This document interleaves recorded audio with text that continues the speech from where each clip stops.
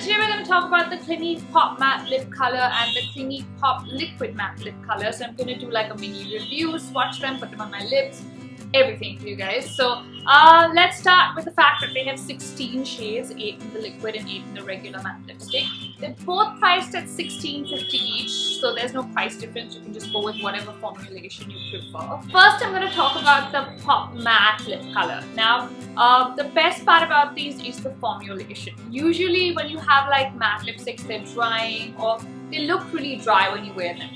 This, wearing it right now, really moist. The reason is it has an inbuilt primer. Of course, both the formulations have this, but usually when you have a matte lipstick, it's always really drying and like your lips get stretchy.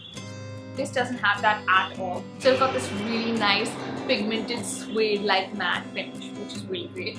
Now coming to the Pop Liquid Matte Lipsticks. Now in addition to the primer, these also have essential oils. So it's got avocado oil, sunflower oil, so again really moisturizing, and it applies like a really like proper liquid lipstick but then develops into this nice again suede finish pigmented color. So really nice matte lipsticks. So I'm gonna say you can pick either formulation. I've tried both. They're both really like moisturizing and hydrating, and you don't really feel like those dry stretchy matte lipsticks when you wear them at all. So that's a real big plus. Now coming to the packaging, I have both here. So this is the liquid one, slightly bigger than this one, which is the regular matte lipstick.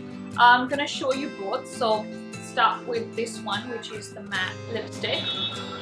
This again is really easy to apply because you know the tip is kind of curved. You can see it's got this nice big dip here, which makes it really easy to apply here. You can go and you know kind of spread the color evenly. Then we have the liquid formation. Again, comes with a brush. Really compact, really easy to carry, and very pigmented. You can see the color right on the brush. In terms of packaging, they're both relatively similar. Both have the silver cap with Clinique written on it. The liquid one has a bit of a frosted glass feel. This one has your regular lipstick color feel. So yeah, pretty similar in terms of packaging. Now let's swatch. So I'm going to start with the Clinique Pop Matte Lip Colors. First up we have shade number 1, Blushing Pop. This is like a pinkish nude which is perfect for the day. Then we have number 2, which is Icon Pop.